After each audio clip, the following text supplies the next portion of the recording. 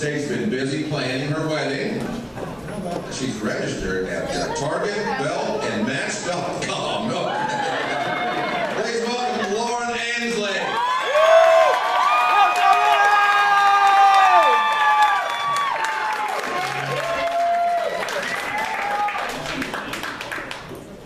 So, the wedding thing's not true.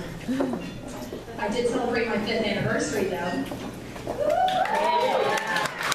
On my 29th birthday. I ended up in the emergency room being told I needed to schedule my very first colonoscopy. Turning 34 was pretty shitty. Literally. But I digest. Now that I'm in my mid-30s, I can see some differences between my 20s and now. For example, I remember looking things up online in my 20s, like current dance moves, how to get a guy to notice me, and song lyrics from your favorite American Idol and mine, Clay Aiken. Don't be jealous, but I did see him in concert 3 times with my mom.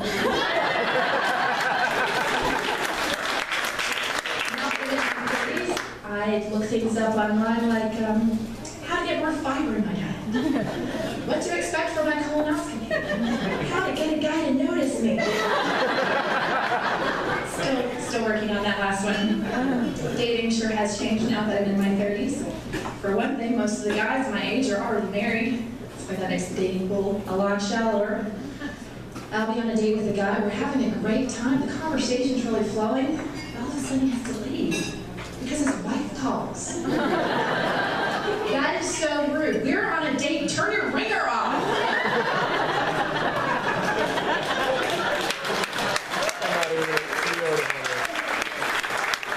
My 20s just seemed so much easier. Probably because I had no standards, had no idea what I was doing, but still had plenty of time to figure it all out. Now in my 30s, I still have no standards. Still have no idea what I'm doing, but still have plenty of, oh crap. A guy recently invited me on an adventure after dinner on our 2nd date. Spoiler alert, the adventure turned out to be trespassing in the woods of Andrew Jackson State Park in Lancaster, South Carolina. Oh my God, I've always wanted to do that.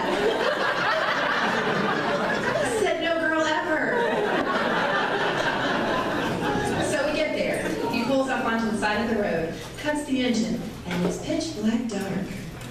I think to myself, so this is how I die.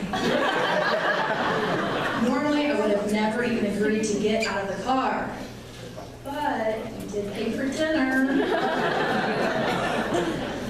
From the trunk, he grabs a backpack, which he explains is a first aid kit, and a shovel. No explanation for the shovel. So I do what any sensible single gal would do in a situation like this. I take my purse with me. Off we go into the woods, and after a while, this is eerily familiar. Like I've seen this before. In an after-school special, a Lifetime movie, or the first 5 minutes of an episode of CSI. So I think to myself, what would any street-smart potential victim do on an episode of CSI, South Carolina? Leave trace evidence. So I quietly open my purse and slowly start to drop the contents of my wallet into the woods. My Food Lion MVP card. My laminated ticket stubs from those Clay Aiken concerts. The appointment card for my colonoscopy. Finally, we reach a clearing. And there's a boat docked by a lake.